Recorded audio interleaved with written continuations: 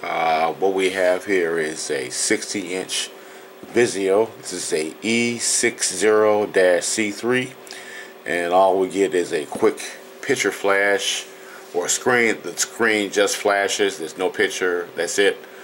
The lady did tell me that the actual picture, half of the TV was dark with the picture before it actually went out, and as we can see, we'll turn it on, and as you can see, that's it.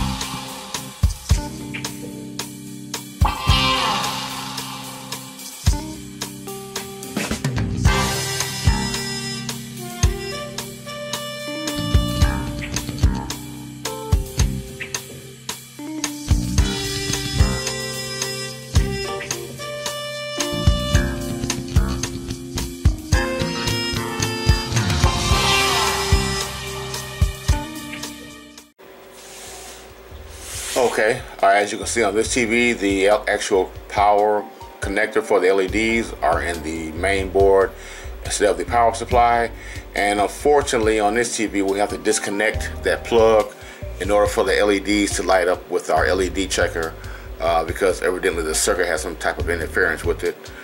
And I just want to make this video just for you techies out here that have had this problem before. I did check each strip. There's one shorted LED on each strip. As you can see, that one right there close to the end, like 3 from the end, it's not lighting up, and it is like that on each and every strip. So there are 12 strips. There are 12 LEDs that are shorted, and evidently that's most likely our problem. And as you can see, the ones that are shorted the most ones are right there in the middle, where there's no metal up underneath there to absorb the heat on that particular LED. As you can see, there's nothing up under there, so that's most likely why. Poor design. And I'm just putting the LED cover back on it just to show you that there is an actual LED right there. I just took all the covers off of the shorted ones so I know which ones are shorted. Like I said, same on both sides. And I just do them all at once. I just one side at a time. But as you can see, my LED is actually opposite polarity, so I just scrape one end of the positive side there. I'm sorry, the negative, I don't know. But one side is negative, one side is positive, anode cathode. And I'm going to get a lot of TV repair critics asking or saying comments, why didn't you use the correct polarity LED, and you have to go through all that. Well, I've got an answer for you guys. It's because I did not have one, so that's why. But anyway, I'm going to put some flux on both ends after I scrape the one side, so it doesn't actually short out, you know, with the trace. And just put a little solder on each side, and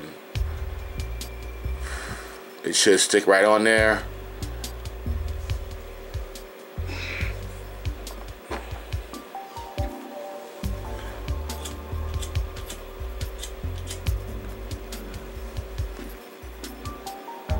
Of course I won't do it because I'm making the video, but we're getting there.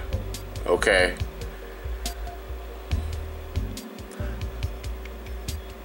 Now, of course, it's not going to be even when you put your LED lens cover on top. So my thing is just light it up first, the whole entire TV once it's fixed, and then put the lens cover on it. That way you can see that the light is even. But anyway, I did replace all of those on that one side. As you can see, they are all lit up when I use my LED checker.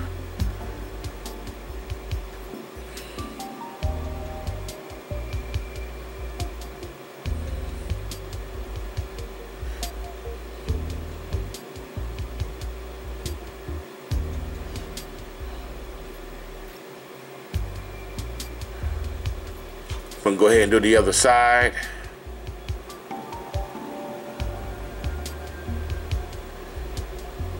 Okay, now the test of time. We'll go ahead and plug it in. Find our power button. As you can see, when you first plug it in, that light does light up for a second. It's going through the boot up sequence.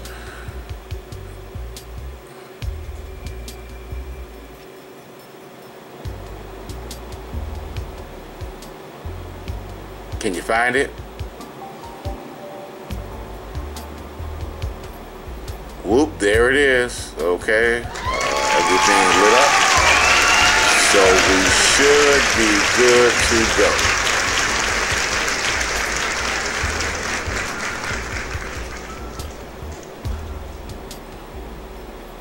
Don't worry about that. It's just the shutter speed of my camera because I walked in front of the light there, but everything is still lit up. Looks like disco lights, huh? Mm-hmm.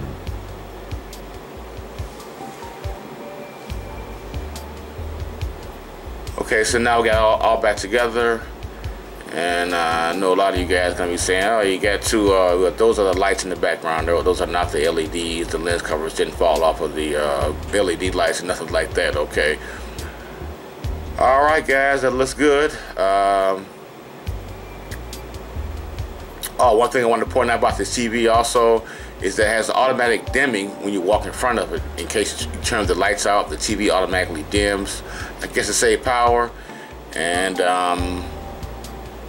you know, you can actually walk in front of it. I'll actually show you. I think I'm going to show you in this video. Oh, there we go. Okay, I put my hand in front of the little sensor. It gets dark. When I move my hand away, it gets light. So don't let that fool you in case you repair it and then you start walking in front of it and it starts flashing. That's just you walking in front of the TV. Okay, guys, that's another one down. Thanks for watching. Make sure you subscribe, hit the notification button, and I will see you on the next video. Big Dog out.